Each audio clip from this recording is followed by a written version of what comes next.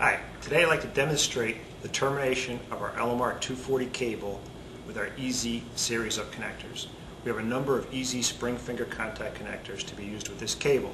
We have an N male straight, a TNC male straight, an SMA male straight, SMA male right angle, QMA straight male, and a QMA male right angle. We also have a number of strip tools, EZ strip tools, that are designed to be used with this cable. A one-step stripping tool, a deburr tool, DBT-02 deburr tool. The first step in the termination process is to get a nice square clean cut on the cable.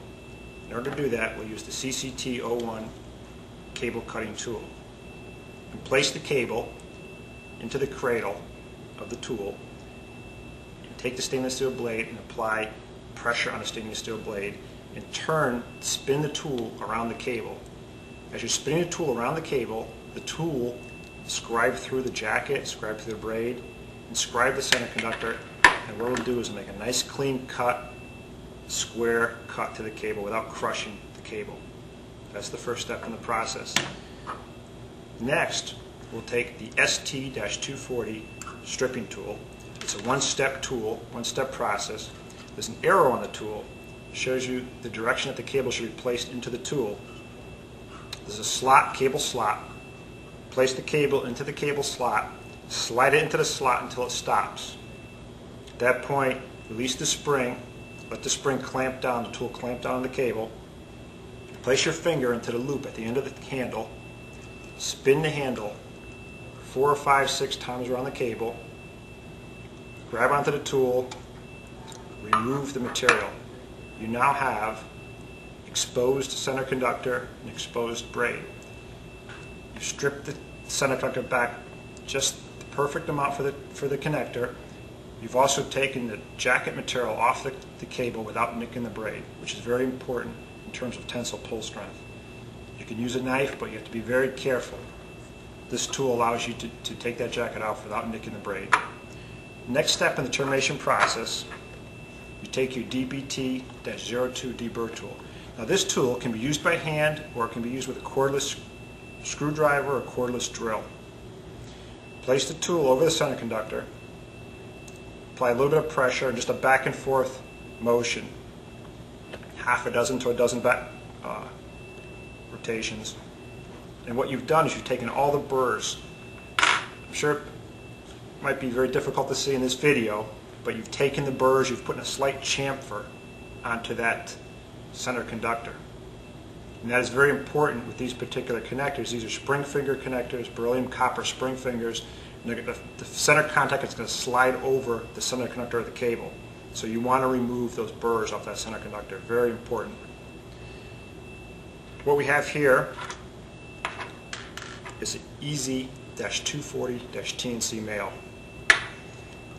Next step, we'll take our adhesive lined Adams shrink boot, 3:1 ratio shrink boot, slide it over the cable, take our crimp ferrule, slide that over the cable, take the braid and just gently fold the braid back away from the outer conductor. The outer conductor is an aluminum mylar, aluminum composite tape that's cigarette wrapped around the core. And before you put that connector on, it's very good practice to just look at the face of that dielectric. You want to make sure there's nothing there, a stray braid, or some of the outer conductor may have been smeared across the face. This should not be. That's one of the values of using this tool, to make a nice clean cut. And it'll give you very good performance at high frequency. But again, it's just good practice. You may have a dull blade. You never know, but it's just good practice to do that.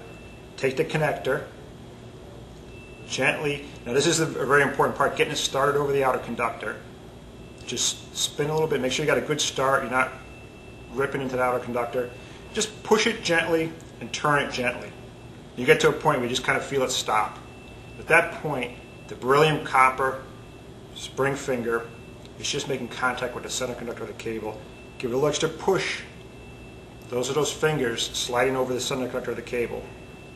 Take that ferrule, push the ferrule all the way up to the back of the connector. You'll see a little bit of exposed braid. At that point,